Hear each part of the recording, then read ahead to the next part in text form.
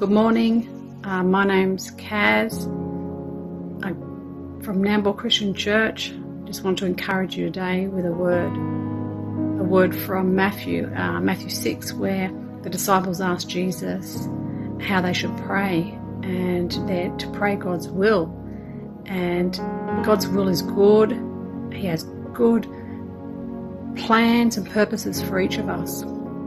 Just recently, I've been seeking the Lord on timing to go down to Sydney to see my mother who was sick. And, I know God's will. I know He's faithful. And I was struggling. I was struggling in my own flesh.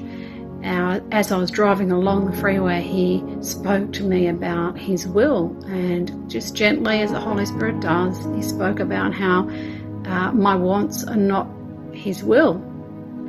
And I had this peace come over me to surrender again.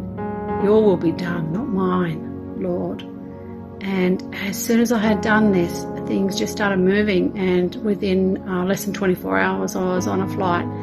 And I had that peace and I had the strength, because if God has something for us to do, and His will is always good for us, He gives us the strength to do it.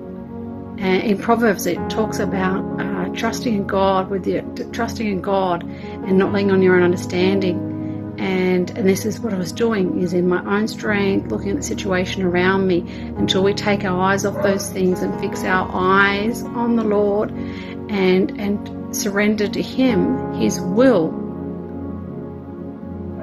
Then things seem to be hard, because they do get hard, because in my own mind and my own thoughts, I was struggling with what ifs and things of the past and past hurts. And how good is God, because He gives us more than our heart's desires, and He does amazing work, and it's amazing work in my heart and a change in me.